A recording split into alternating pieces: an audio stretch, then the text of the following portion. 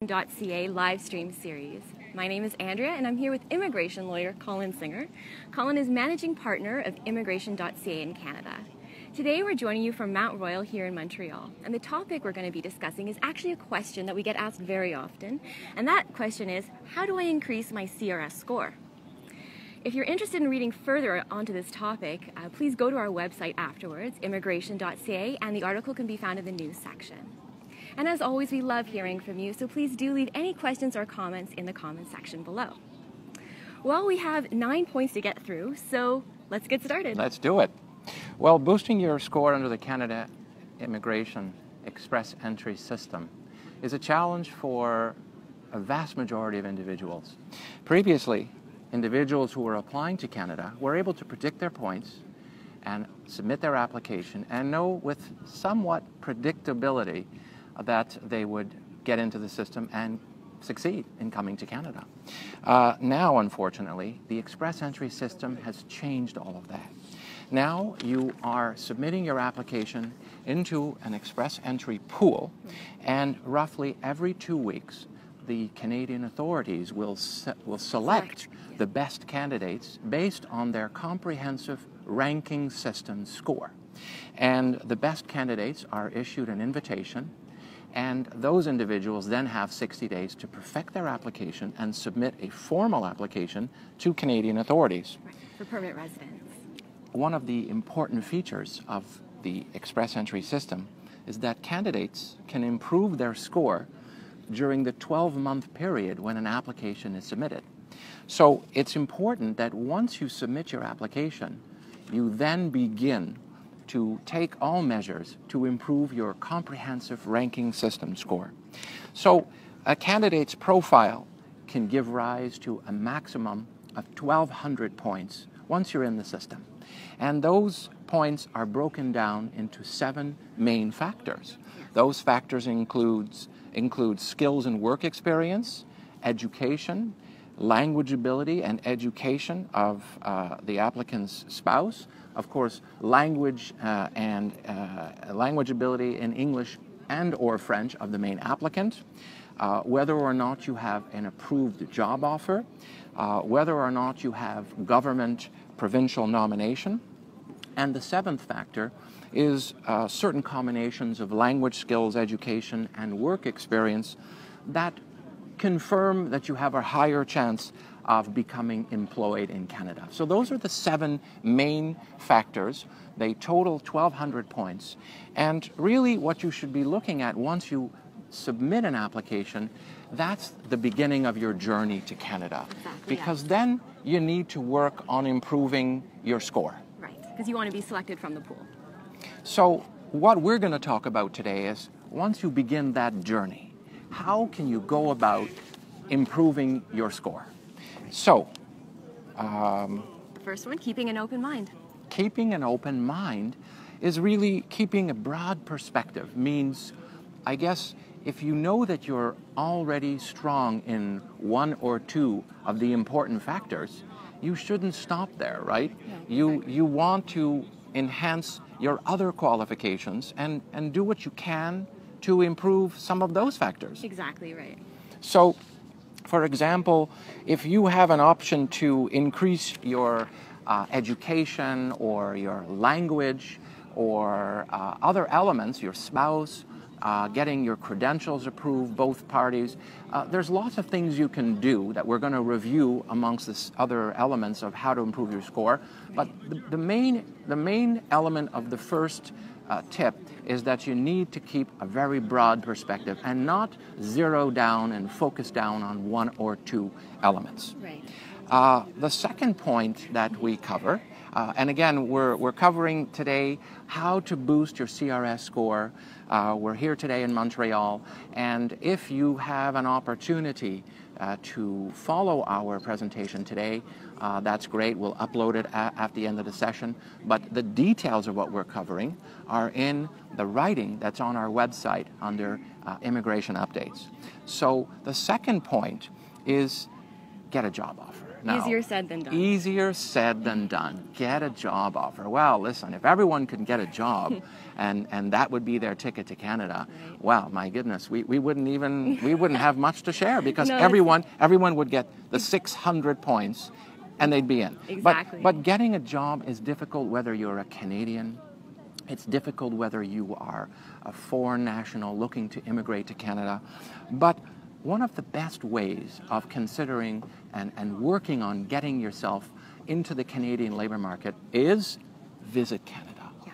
Visit Canada, come, make a plan, visit Canada, and coincide and time your visit so that you're going to attend job fairs, so that you're going to be available to meet with potential employers in different areas of Canada that are of interest to you.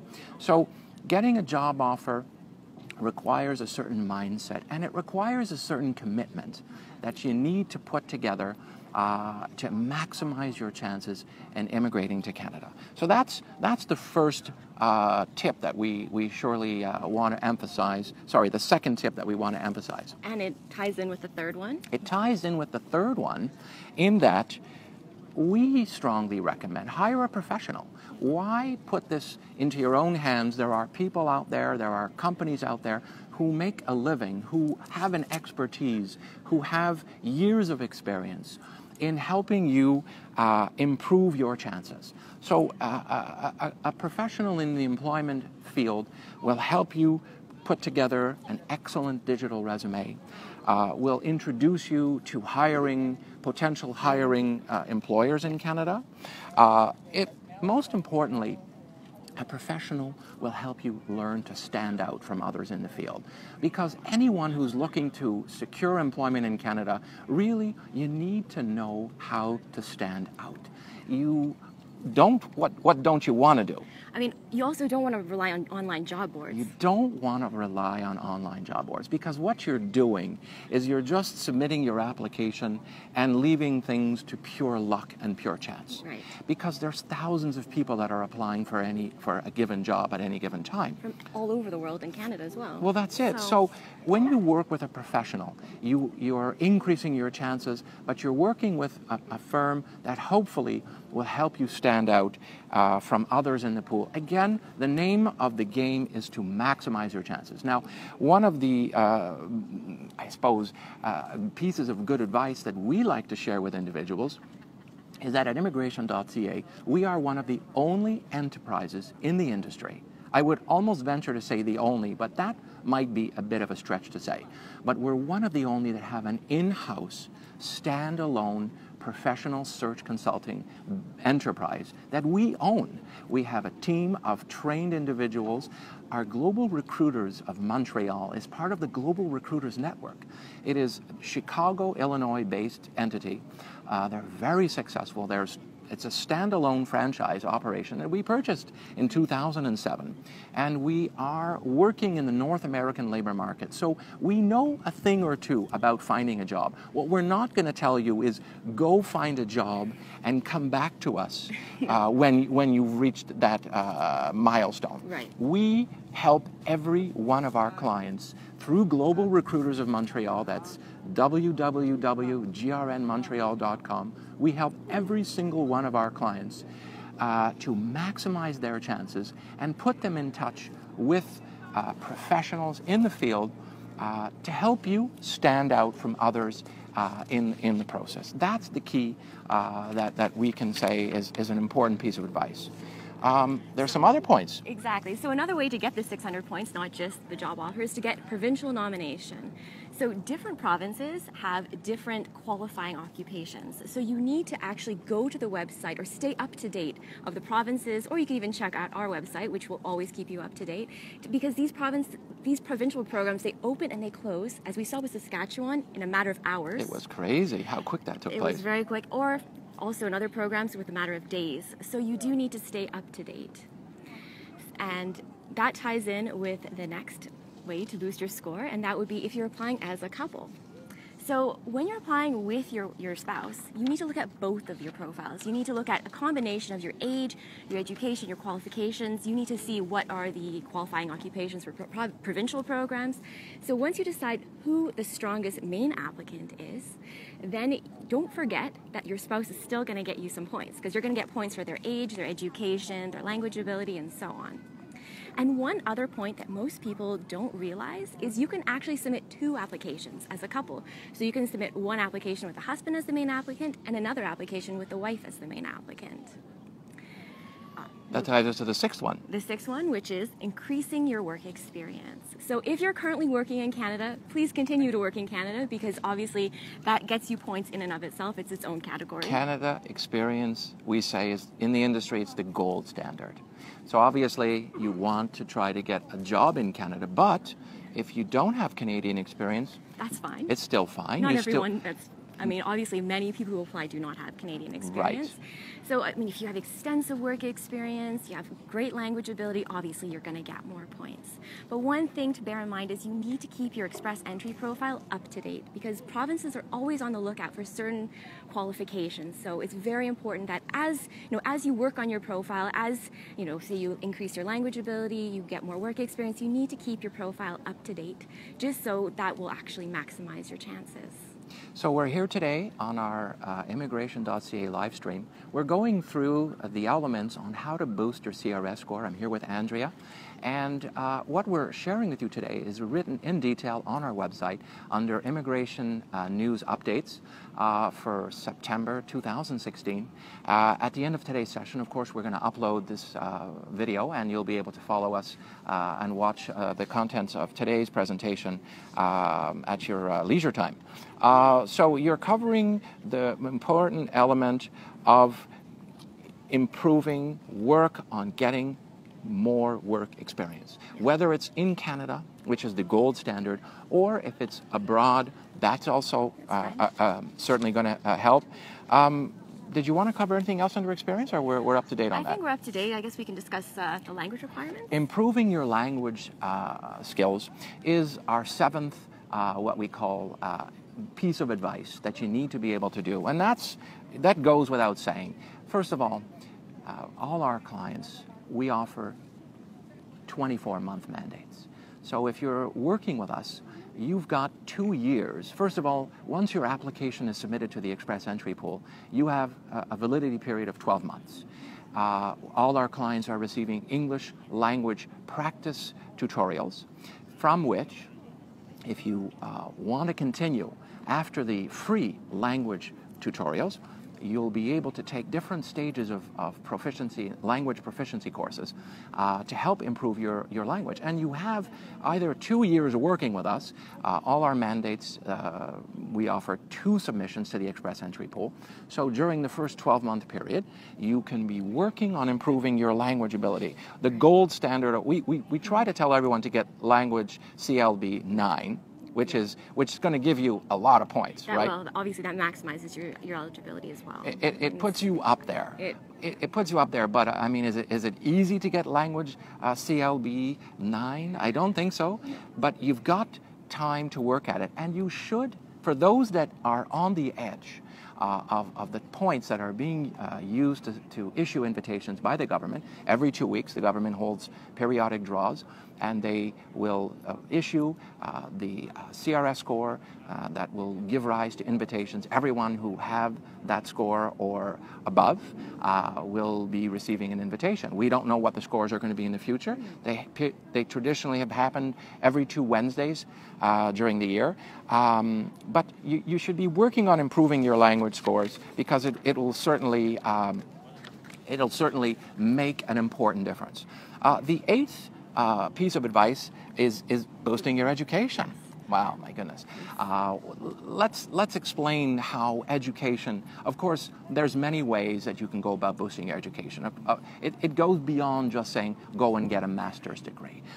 It goes beyond, I mean, what we have asked from many of our clients, and we have suggested, and some of them are following it, is coming to Canada and studying here. You can get, you can come to Canada if you say you want to do a master's degree. you can look into options to coming to Canada to do your master's degree. Obviously, that's going to get you some points as well because you have some Canadian education. And obviously, it also helps you with finding a job.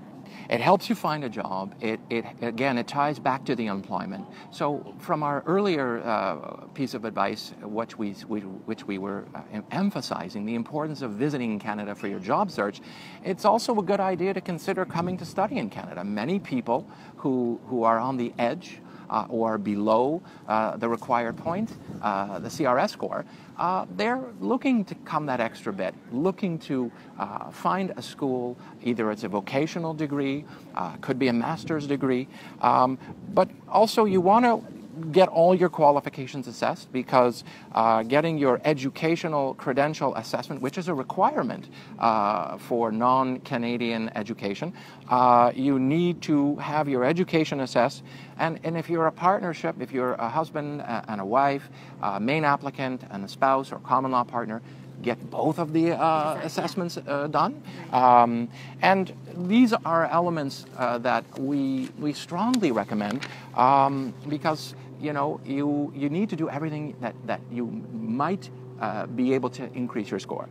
There's other elements to this particular piece of advice. It's in the writing on our website. So go and read it in detail because there's some other insights within this particular topic. Perhaps the last point, which is the 9th one, I don't know why we came to 9, but it's long enough, but my goodness. Staying up to date. Stay up to date, stay informed.